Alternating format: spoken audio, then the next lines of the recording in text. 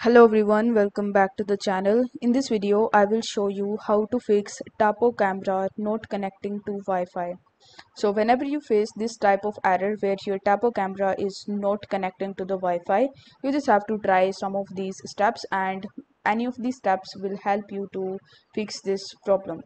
First, you need to make certain that the Wi-Fi network is an encrypted 2.44 GHz network. TapoCam doesn't support the 5 GHz band and is also unable to connect to an open or the unencrypted network. Second thing, if the Tapo app doesn't display the Wi-Fi name of your router automatically, please click on the rescan in order to refresh the Wi-Fi list multiple times to see if you can find it. If the router's SSID is hidden, please choose Others to input the SSID and password manually. Try to configure the TapoCam with a different phone, and in the fifth step, if none of the method is working for you, you can reset the camera, and for that you just have to simply press and hold the reset button for 5 seconds until the LED blinks red.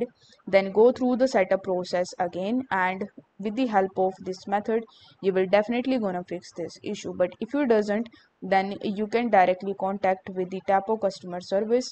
For that, you just have to come to tapo.com, and here you need to hover over to support and click on it.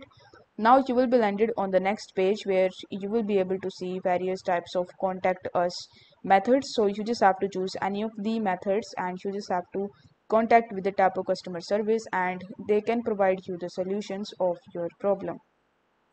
I hope this video was helpful, and if it was, then don't forget to like the video and subscribe to the channel.